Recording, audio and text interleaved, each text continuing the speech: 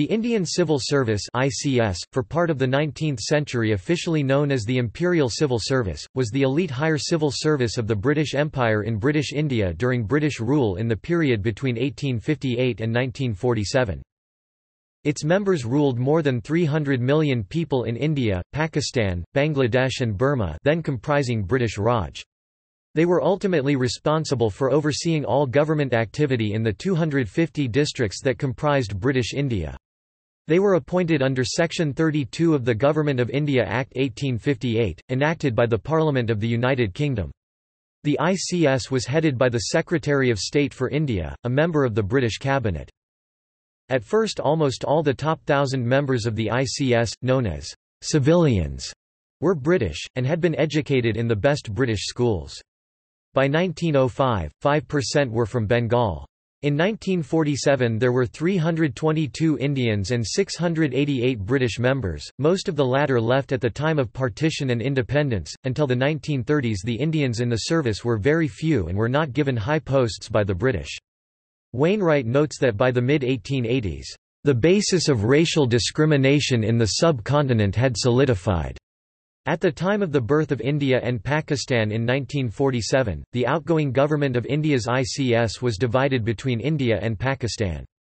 Although these are now organized differently, the contemporary civil services of India, the Central Superior Services of Pakistan, Bangladesh Civil Service and Myanmar Civil Service are all descended from the old Indian civil service. Historians often rate the ICS, together with the railway system, the legal system, and the Indian Army, as among the most important legacies of British rule in India.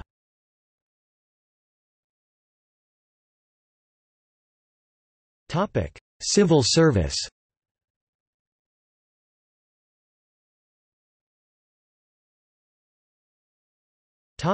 Origins and history. From 1858, after the demise of the East India Company's rule in India, the British civil service took on its administrative responsibilities. The change in governance came about due to the Indian Rebellion of 1857, which came close to toppling British rule in the country.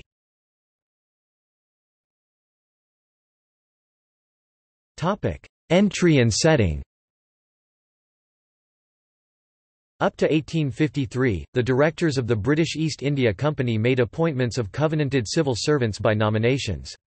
This nomination system was abolished in 1855 by the Parliament in England, and it was decided that the induction would be through competitive examinations of all British subjects, without distinction of race.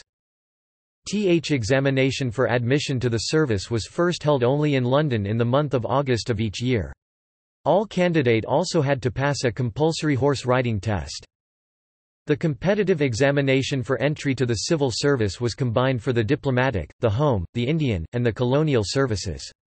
Candidates had to be aged between 21 and 24, which gave everyone 3 chances for entry. The total marks possible in the examination were 1,900. Successful candidates underwent 1 or 2 years probation in England, according to whether they had taken the London or the Indian examination. This period was spent at the University of Oxford, Indian Institute, the University of Cambridge, colleges in the University of London including School of Oriental Studies or Trinity College, Dublin, where a candidate studied the law and institutions of India, including criminal law and the law of evidence, which together gave knowledge of the revenue system, as well as reading Indian history and learning the language of the province to which they had been assigned. The early nationalists, also known as the moderates, worked for several implementation of various social reforms such as the appointment of a Public Service Commission and a resolution of the House of Commons 1893 allowing for simultaneous examination for the Indian civil service in London and India.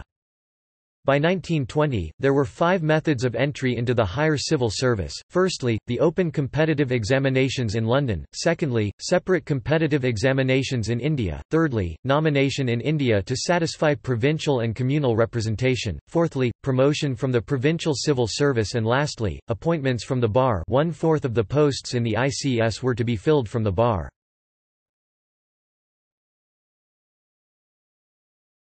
Topic: Uniform and dressing. Queen Victoria had suggested that the civil servants in India should have an official dress uniform, as did their counterparts in the colonial service. However, the Council of India decided that prescribing a dress uniform would be an undue expense for their officials, although no uniform was prescribed for the Indian civil service until the early 20th century. The only civilians allowed a dress uniform by regulations were those who had distinct duties of a political kind to perform, and who are thereby brought into frequent and direct personal intercourse with native princes. This uniform included a blue coat with gold embroidery, a black velvet lining, collar and cuffs, blue cloth trousers with gold and lace 2 inches wide, a beaver-cocked hat with black silk cockade and ostrich feathers, and a sword.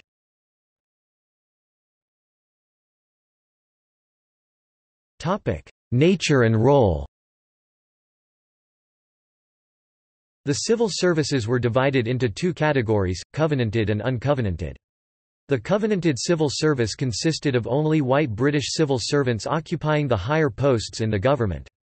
The uncovenanted civil service was solely introduced to facilitate the entry of Indians at the lower rung of the administration.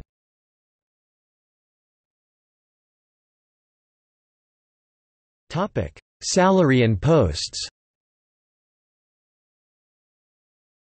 After the Indian Rebellion of 1857, the pay scales were drawn up. Assistant commissioners started out in their early 20s on around £300 a year. The governorship of a British province was the highest post an ICS officer could aspire for. The governors at the top of the pyramid got £6,000 in allowances.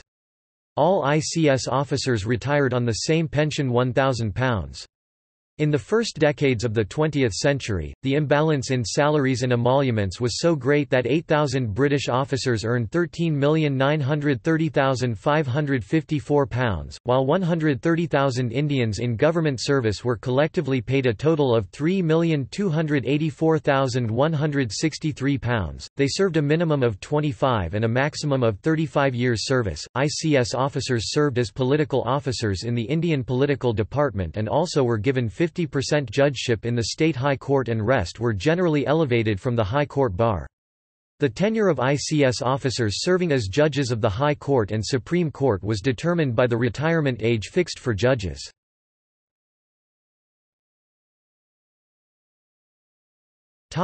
Ranks, posts of the Indian Imperial civil service.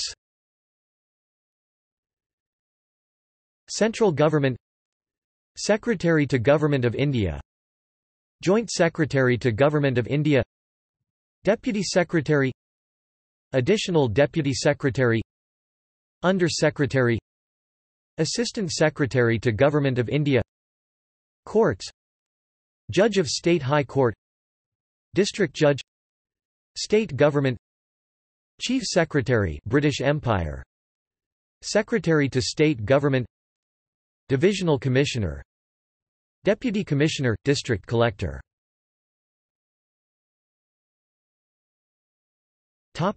Changes after 1912. With the passing of the Government of India Act 1919, the imperial services headed by the Secretary of State for India were split into 2, All India Services and Central Services. Prior to the First World War, 95% of ICS officers were Europeans. After the war, the British government faced growing difficulties in recruiting British candidates to the service. Fewer and fewer young men in Britain were interested in joining, mainly due to the decreased levels of compensation to be had compared to other careers. Confronted with numerous vacancies, the government resorted to direct appointments. Between 1915 and 1924, 80% of new British ICS candidates entered the service in this way.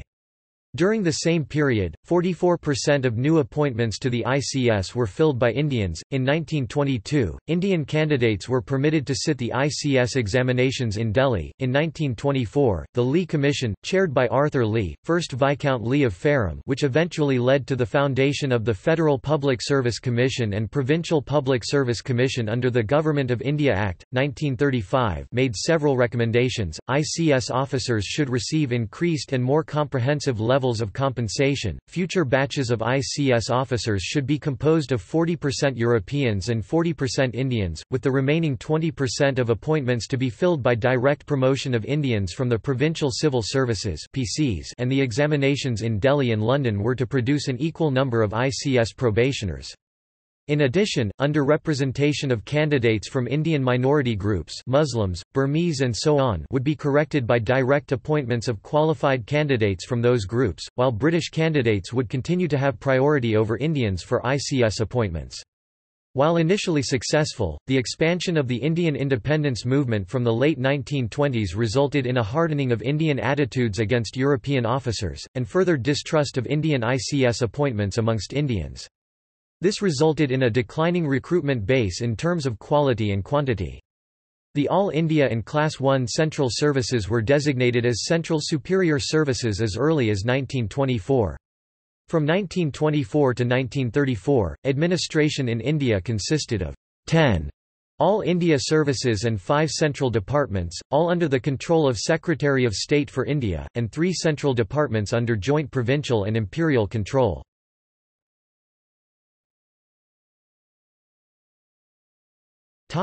From the 1935 Government of India Act to independence. The finances of India under British rule depended largely on land taxes, and these became problematic in the 1930s. Epstein argues that after 1919 it became harder and harder to collect the land revenue. The suppression of civil disobedience by the British after 1934 temporarily increased the power of the revenue agents, but after 1937 they were forced by the new Congress-controlled provincial governments to hand back confiscated land. The outbreak of the Second World War strengthened them again, but in the face of the Quit India movement the revenue collectors had to rely on military force, and by 1946–47 direct British control was rapidly disappearing in much of the countryside. The outbreak of war in 1939 had immediate consequences for recruitment to the ICS. The examinations in London were suspended after that year's batch 12 British and 8 Indian examinees had qualified. In 1940 and 1941, 12 and 4 British candidates, respectively, were nominated to the ICS. The following year, the final London-nominated ICS candidates, both of whom were Indian, entered the service. Examinations continued to be held in Delhi for Indian candidates until 1943, when the last 7 ICS officers 7 examinees, 2 nominated joined. By this time, the British government felt it could no longer rely unambiguously on the complete loyalty of its Indian officers.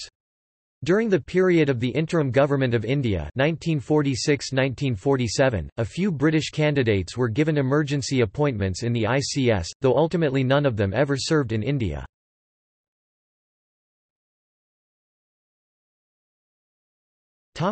Independence of India. At the time of the partition of India and departure of the British, in 1947, the Indian civil service was divided between the new dominions of India and Pakistan. The part which went to India was named the Indian Administrative Service (IAS), while the part that went to Pakistan was named the Civil Service of Pakistan (CSP). In 1947, there were 980 ICS officers. 468 were Europeans, 352 Hindus, 101 Muslims, 2 depressed classes, scheduled castes, 5 domiciled Europeans and Anglo-Indians, 25 Indian Christians, 13 Parsis, 10 Sikhs and 4 other communities. Most European officers left India at partition, while many Hindus and Muslims went to India and Pakistan respectively. This sudden loss of officer cadre caused major challenges in administering the nascent states.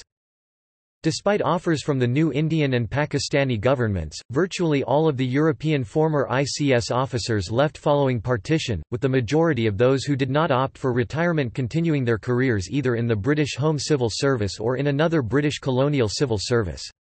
A few British ex-ICS officers stayed on, notably those who had selected the judicial side of the ICS.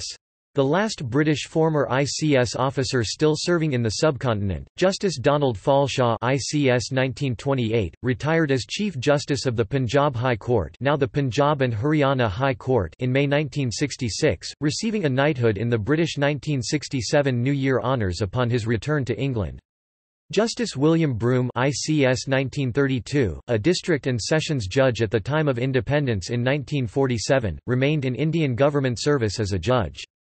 Having married an Indian, Swaroop Kumari Gaur, in 1937, with whom he raised a family, he eventually renounced his British citizenship in 1958 and became an Indian citizen with the personal intervention of Prime Minister Jawaharlal Nehru, himself a former barrister who regarded Broom as a distinguished jurist and as much as Indian as anybody can be who is not born in India.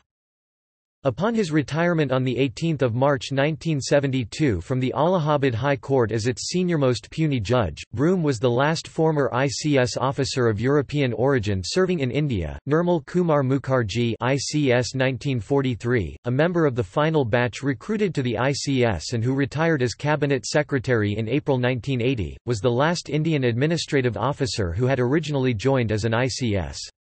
The last former ICS officer to retire, Aftab Ghulam Nabi Qazi, also a member of the final ICS batch of 1943, retired as chairman of the Pakistan Board of Investment in 1994. As of 2018, some former ICS officers remain alive. V.K. Rao, born 1914, ICS 1937, a retired Chief Secretary of Andhra Pradesh, was the oldest former ICS officer on record at the time of his death in November 2018.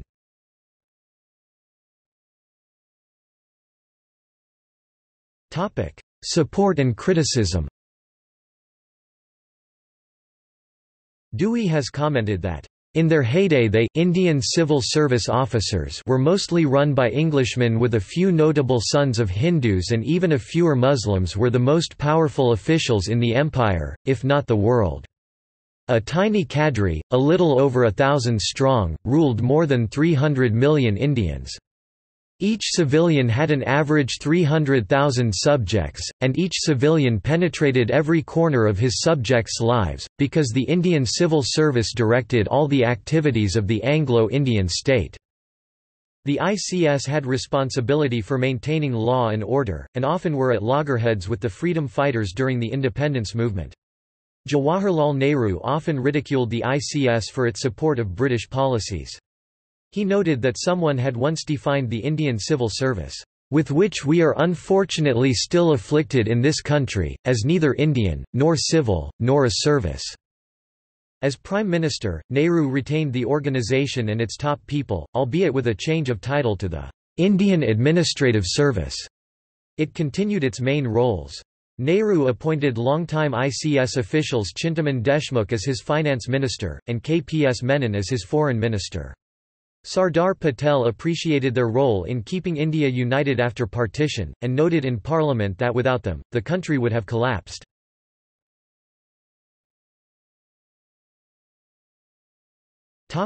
See also: